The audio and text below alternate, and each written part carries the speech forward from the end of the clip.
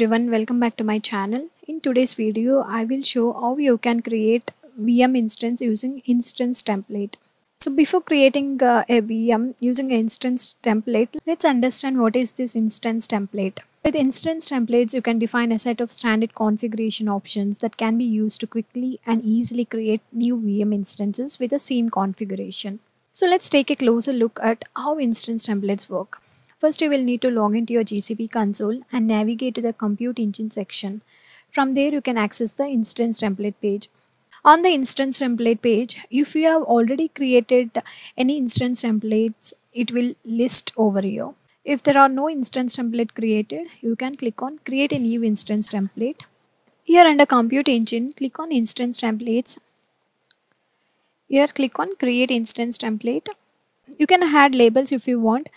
But please note that the labels you define in this instance templates apply to all the instances that are created from this instance template.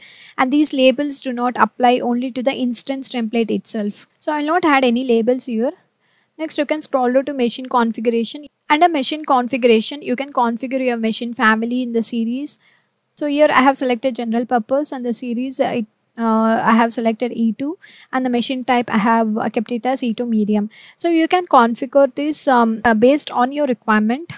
Since this instance template is a global resource, it is not bound to any zone or a region.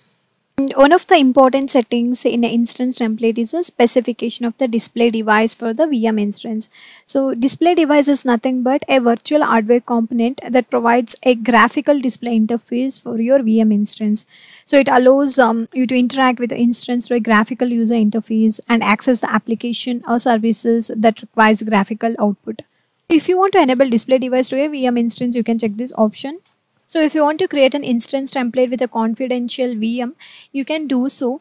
So currently only the Ubuntu 18.0.4 LTS and Ubuntu 20.04 LTS images support the confidential VMs. With confidential VMs, you can be confident that your sensitive data is protected against unauthorized access even from insiders with root level access. So this can help you meet regulatory and compliance requirements as well as protect your business from data breaches and other security threats. So currently these confidential VM services cannot be used with this VM instance. So you can create instance template with a confidential VM only for specific image. So this service is disabled on this VM instance. So if you click on enable, you can see which series this feature is available. So if you are like creating VM instance and the machine type N2D standard, so only for this specific configuration, you can use this confidential VM service. So for A2 series, it is not supported. So if you select N2D,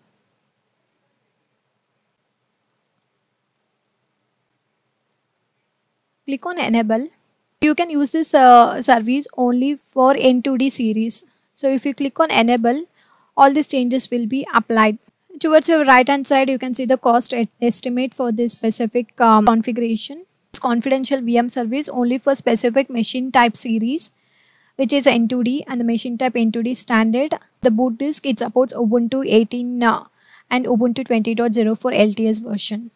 So I do not want to have any confidential VM service in my instance template, so I will click on disable. Here I will be changing it back to E2 series. And the new cost estimate has been updated. If you want to deploy a container image to a VM instance, you can click on this option and update the values over here, the container image, all these details you can update here and configure it. Under boot disk, you can select the operating system you want.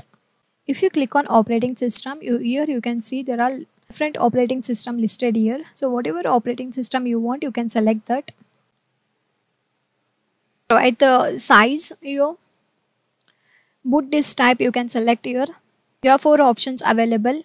Like whatever disk type you want, you can select here. Update the size. Then click on select. Under identity and API access, I will be allowing the default access. Under firewall, you can select the type of network traffic you want to allow. I'll be selecting allow HTTP traffic. Under advanced options, you can find networking, disk security management, sole tenancy. If you want to customize your template further, you can do so. So here under networking, you can add your network interface. Under management, you can add your startup script. So here under automation, I have added some startup script. So once my VM instance is created, I want to set up a HTTP web server on that VM instance. So I have written some startup script and I have added here. So whenever a VM instance is created and started, this startup script will get executed. This is an option, you can leave it as is. To sum up, I have provided a name to my instance template. I have not added any labels here. I don't want any labels to my VM instance, but in your case, if you want to add labels to your VM instance, you can do so by clicking on add labels and adding the labels. Under machine configuration, I have selected the general purpose, and under series, I have selected the E2 series, and the machine type I am keeping it as E2 medium. And I am enabling this display device. I'm not deploying any container on my VM instance, so I have not selected this option. So under boot disk, I am using the Debian image. Under identity and API access, I'm using the service account, compute engine default service account, and I'm keeping the allow default access. Under firewall, I have selected the allow HTTP traffic. Under advanced option, under management, I have added a script. So once my VM is created and started, it will install the Apache HTTP Webserver. So these are the configurations I have in my instance template. Here click on create. So here you can see the instance template is created and it is using the machine type E2 medium, and the image it is using Debian image. Disk type it is a balanced persistent disk. Now if you want to create a VM out of this instance template, you can click on VM instance. Here you can click on create instance. When you click on create instance, it will provide you different option to create an VM instance. So previously we used to create a VM instance by providing all these details over here, but now we'll be creating an instance using a template. So here you can click on new VM instance from template. So when you click on this, it will provide you this template. Whatever template is available, it will list over here. So you can select this template and click on continue. So we are creating a VM instance from a template. So here you can see source template. It is showing it as my instance template. So this is what I had created. Here under name, it will be the name of your VM instance. You can provide a name to your VM instance. Name should be in lowercase. Next, you need to provide the region and zone.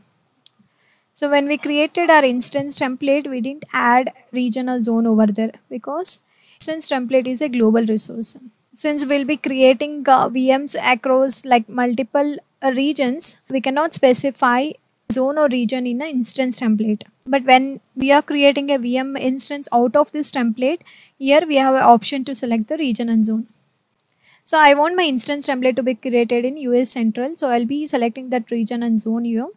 Under machine configuration, it is already updated with the instance template values. Like since we had selected that instance template, so whatever values we have provided over there, it's automatically updated here. And the boot disk, it has taken whatever we have defined in our instance template. So here you can click on create. This will create your VM instance. It's creating an instance here. Now the instance is created. You click on this instance. So here you can see the instance details, like the status of the instance, it is running. Here you can see under machine configuration, we had selected E2 medium. So all these details you can see here, like whatever we have provided in the R instance template, it has taken the same.